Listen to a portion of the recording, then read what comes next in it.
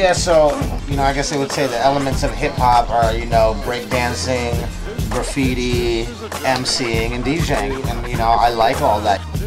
And my art is mixed media, which would be like, someone's giving out stickers and I don't necessarily like what it says, I'm gonna take them and keep them because I might need it to cut out an H, or I might need that image, or I might need like, oh, it has a lot of space there, so I could use that yellow bar for something. Here's a random sticker, I forget even what it was originally. I had like the logo underneath this, but I cut them off just so I have the shapes, you know what I mean?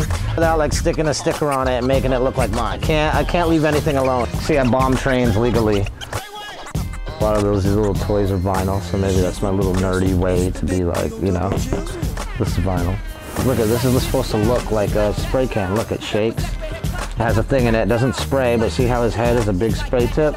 I'm about all that stuff.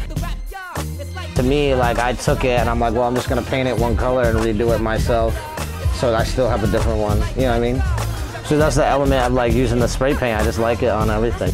On here, like you can see on the bottom bar that it's all dripped, and you know, she paints too. We're all over it. We're just like flipping it around a little bit.